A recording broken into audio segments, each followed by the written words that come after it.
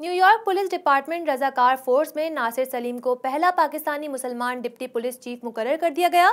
Deputy police chief मुकर्रर होने वाले नासिर सलीम गुज़िश्ता 30 सालों से पुलिस डिपार्टमेंट में अपने फ़राइज़ सरअंजाम दे रहे हैं। पाकिस्तान के लिए एक और एजाज़। न्यूयॉर्क पुलिस डिपार्टमेंट रज़ाकार फोर्स में नासिर सलीम को पहला पाकिस्तानी मुसलमान डिप्टी पुलिस चीफ मुकर्रर कर दिया गया। न्यूयॉर्क पुलिस की तारीख में ऐसा पहली मरतबा हुआ है।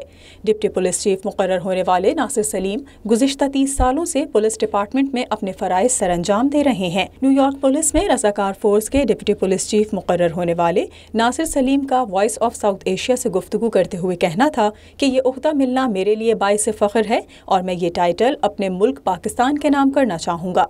ये मेरा ऑनर था कि मैं इस लेवल तक गया हूँ 30 साल की सर्विस के बाद ऑलमोस्ट।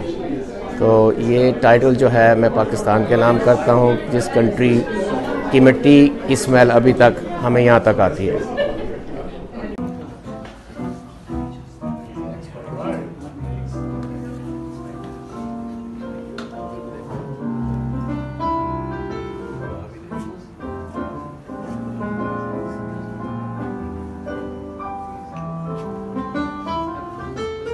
न्यूयॉर्क पुलिस डिपार्टमेंट की मुस्लिम ऑफिसर सोसाइटी के सदर कैप्टन अदील राना ने नामुंतखब deputy police chief Nasir Salim को उनके ओहदे का टाइटल लगाया। न्यूयॉर्क के इलाके क्वींस में कायम बोरो हॉल में मुनक़िदा तकरीब में पुलिस अफसरान के साथ पाकिस्तानी कम्यूनिटी के अफराद ने भी शिरकत की।